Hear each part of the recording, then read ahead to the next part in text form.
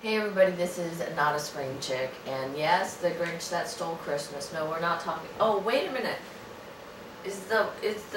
Are politics getting involved once again in Christmas? Oh, because wait, Christmas and church and state are supposed to be separate.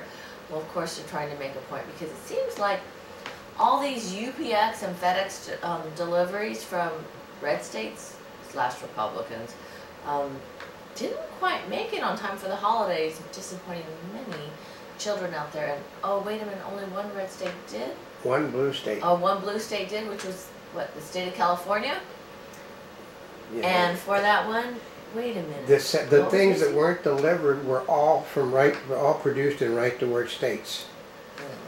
It's called a union slowdown, Union folks. slowdown, Yeah. just for Christmas. Well, for now, we're going to bring Oldecam on with comments on the headlines of today. Oh. And the Grinch that stole Christmas. Oh yeah, it looks like the here's two things. FedEx and United Parcel are supporters of Obama and the Affordable Care Act. Their people came out yesterday and today explaining how you can understand how the president could be pulling his hair out at a time like this, because like the president's website, we had trouble with communications with our employees because they control, what it amounts is they have devices in their computer, on their, people have seen you sign form that tells you where you're supposed to be delivering things to. They had a problem with communications. The problem with communications seemed only to affect red states and affect right-to-work states and affect companies that basically had plants in right-to-work states or headquartered in right-to-work states. Only one blue state, California, was affected, and the merchandise they didn't get on time was all from right-to-work states companies. Isn't that amazing? It was? Yeah. The unions basically did a massive slowdown with the support of companies. Is a great way to, that's called an editorial, folks, for you. It's supposition, it's an editorial. We can say anything. What do you mean we didn't say anything? No, we can say anything in an editorial because we're protected, and we do have news people after our degrees and diplomas and everything else, and we are members of the News Director Association. So sue me. I'd love to go to court against you. So. Well, part of it is that's not the only thing, because Amazon's quite unhappy with it. Amazon is looking great. They said Amazon has said that the companies will make full restitution and they will pay damages for violating the terms of their contract. Okay, here's the deal. There was not a single problem in a state where the weather was bad. What? It was all in southern states where the weather was good. The weather was 80 degrees. Yeah, where the weather was good. And they couldn't say, well, it was an act of God. Not when the weather is warm all across the southern part of the United States. They couldn't. Yeah, when it's like 80 degrees over here. And yeah. So that was a thrown out. So they'll look into, union slowdowns are illegal. So, and basically what you want to do is to piss off all these people. Well, here's the trick is, the Republicans yesterday made, they basically showed they have a sense of humor like you would not believe.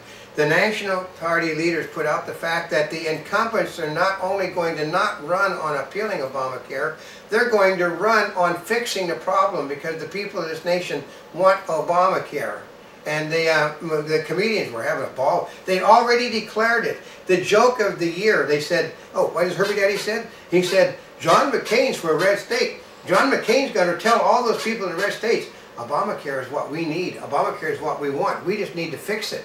Well, once again, the president changes the rules for Obamacare. Oh, God, he just did. Well, because the site was overran with people signing up, no, there were people visiting. Signing up they did not do. And they didn't pay premiums, according to the Insurance Commission. It has to be done to be official. He said because it was overran, that they feel the necessity to extend the sign-up period for the 4th time because there's so many people. Like I heard a Democrat yesterday that's really trying to hold on to a Senate seat specifically say, he said, we'll put it this way, we're politicians. If the thing halfway worked right, you'd be telling people that, have the real sign-up day and say 100 million people signed up. Instead, what you're doing, well, there were so many people signed up on this day, we have to extend it another day. There were so many people this day, we have to extend it. There's so many people signing up, we had to keep extending it. And, he said, if you're going to lie, lie convincingly. Just don't tell people that you have to keep attending it in order to have any type of figure you can use. And it's all over for the Republicans.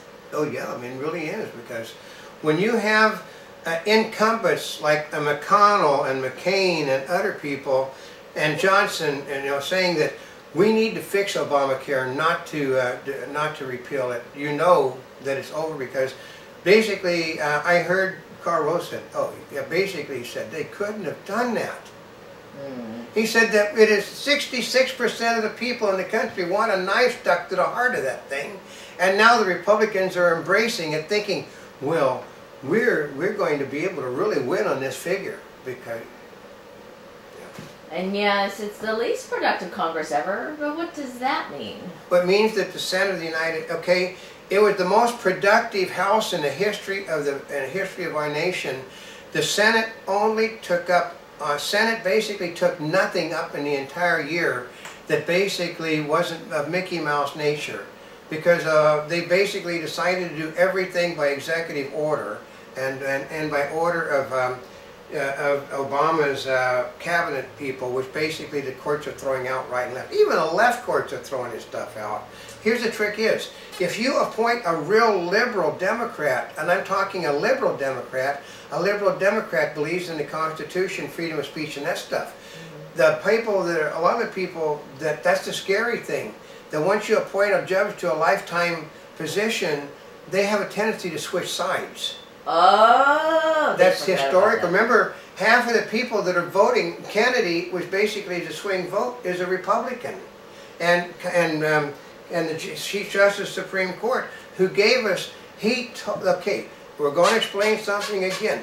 They did not make Obamacare the rule of the land. The specific reading was, Congress has the right to make taxes, and since this has been declared a tax, they can collect a tax. They never at any time said it was legal. They said you can collect taxes. Taxes is not saying that Obamacare is the rule of the land. Raising taxes is the rule of the land. And sooner or later, when that comes back to the court, where it's all heading right now, he's losing among liberals, where the liberal courts are saying, we have a thing called, freedom of religion. You can't tell people that they have no rights in this country. And Ukraine's Yanukovych sees no alternative to close trade relations with Moscow. Yeah, it's called dealing with the European, okay, he's basically put an end to their joining the European Commonwealth, because he's a hardline socialist, which is basically, he's getting, you're looking, all-scale war is breaking out in the Ukraine to get rid of this guy. And Australia's top court overrules gay marriage in capital. Because what it was is this, like in the United States, the people are not approving it. Legislatures tend to basically, once you're elected, and it's hard to get you out of office, like we got a 94% return rate in the United States Senate, means that you basically say F you to the people that elected you, because you know you're going to get elected again anyway. And another court defeat for Utah on gay marriage? Yeah, that's not going to go. You don't tell a state that's formed by, ran and occupied, by people on the extreme right, that they have to obey a law from the extreme left. That one,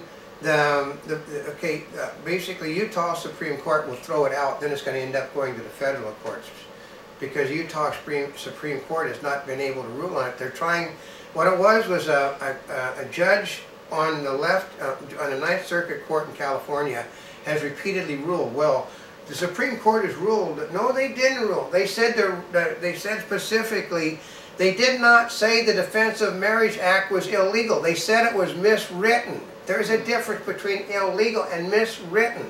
They sent it back to the United States Congress to be rewritten, and because Harry Reid's in charge, they won't bring up what the Supreme Court sent them. When the Supreme Court says, when the Supreme Court orders you to fix it, and you don't fix it, you tend to piss off even the people on the left who sent it to you to be rewritten. It was the left that sent it to you to be rewritten. Yeah. And e-cigarettes, a burning question for U.S. regulators. Well, because the problem comes is if a majority of e-cigarettes are nothing but for decoration. They got fruit vapor. But what happens is they're trying to use the Environmental Protection Agency's thing about carbon dioxide to regulate what comes out of an e-cigarette because you're putting it into the air. Oh yeah, we're Yeah. gonna get fruit vapor. Yeah, and that's basically dangerous. Anamonti bubbleism from the Mark Twain of the Animal Kingdom. This is from Herbie Eddie himself. He said, never lie to a professional liar.